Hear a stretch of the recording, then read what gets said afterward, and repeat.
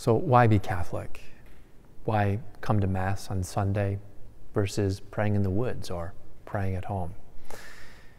Well, we read in the Word of God that Jesus Christ founded a church 2,000 years ago.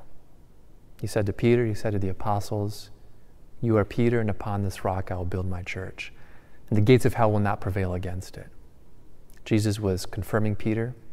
He was establishing Peter and the apostles to be the foundation stones for the church here on earth. And so Jesus Christ left us here on earth a human institution, both human and divine, because he also promised that the gates of hell will not prevail against it, which is his personal pledge that he's going to protect his bride here on earth. The Father and the Son and the Holy Spirit, they're one. One God, three persons.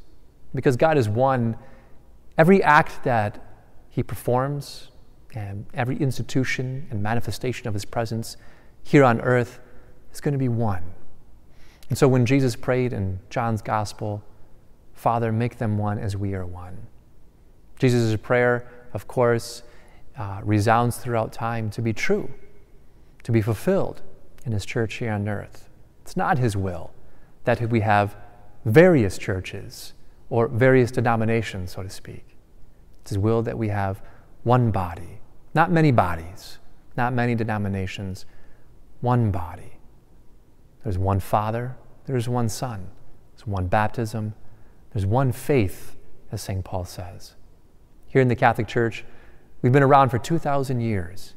Most other churches have a beginning, usually a beginning that is long after the establishment of the Catholic Church 2,000 years ago.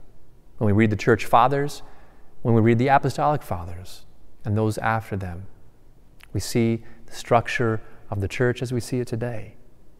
We see the Holy Father. We see the sacramental life of the Church. And as St. Ignatius of Antioch would talk about, the Eucharist, in which Jesus Christ and ordinary bread and ordinary wine becomes the body and blood of Jesus Christ.